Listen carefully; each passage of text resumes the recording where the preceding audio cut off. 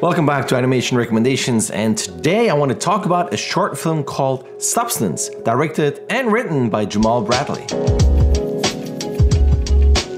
I was very fortunate to have seen this movie this Friday, and I wanted to talk about it. I wanted to spread the word about it because it's really, really good. I wish I could go into all the story elements and the things that really grab me, but it's a spoiler, so I can't really talk about too much. I want to keep it vague enough. Well, let me back up. So this was written, directed, and produced by Jamaal Bradley. And if you don't know him, he's had a very long career in this industry, working on so many different things in terms of features and game development, and now directing a short. And the team he's assembled for this short is also massively talented. So you can see you have Jamaal as the director and writer, you have Michael Yates as the co-writer, lead story artist who comes from Pixar, you have Bruce W. Smith as the producer, and the list goes on. It's a ton of super talented artists working on the short. Now, what you could watch is the teaser. And again, I'm gonna link to the Cartoon Brew interview, and on that you have a teaser that doesn't really give away the central story, but it introduces you to the characters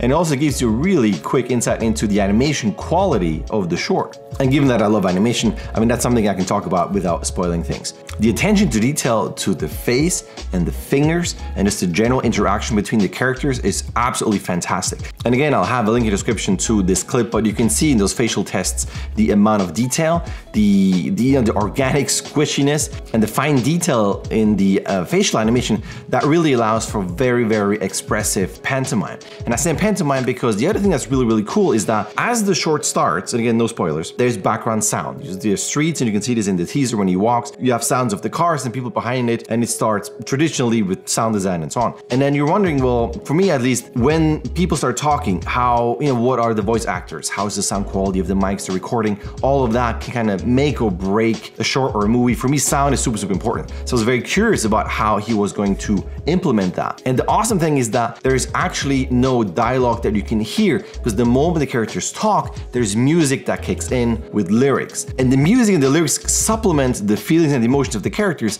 but you can also just turn the whole thing off and play the whole short without sound, and it still works. And the other thing that was interesting, right after I saw the short, I texted Jamaal and told him my impressions and what the things that I got out of the short and what I interpreted. And funny enough, I was wrong about a couple things that I interpreted. But the awesome thing was that it didn't change the central story and the impressions and the message of the short. I thought that was really interesting. And because of my cultural background being different, I will see things, interpret things differently. So depending on who you are, you will get more or less out of this short. But the cool thing is that it was still powerful and it resonated with me on a different level, but the main message and the main impact of the short was the same. And I think that's really interesting and speaks to the quality of the short, that despite those differences in interpretations of, and again, I can't spoil it in terms of whatever, I can't spoil it, it still worked. Man, I wish I could talk about the actual story.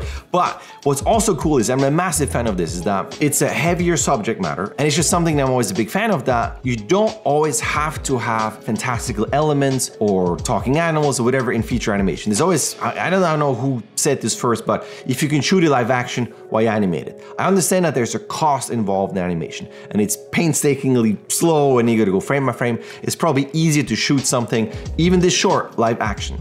But to me, it's always why? If you have a good story to tell, if there's a good message, why not tell it within that medium of animation? Because it's not a genre, it's just a style of telling a story. And you may or may not agree with this, and to be honest, I don't care, because that's just, I love animation and I want it to tell different stories. And it doesn't always have to be in the same family-friendly, I will say, genre. And I think this short really does that. And I wish that you could take this and extrapolate it into a feature movie and have more of that. But I could talk about this forever. I really like the short, and it's not because I got the chance to watch it. I'm not doing anybody a favor just by pretending. I really did like the short, and I hope that you can see it. Now you're wondering, well, where can I see it? Good question. I will go onto Jamaal's Twitter, again, link in the description, where he retweets and promotes the short. It's screening at the Noir Theater in West Los Angeles. But I would follow Jamaal. You can always contact him and ask him about future screenings. He will know everything about the marketing side. So if you have a chance to go watch it there,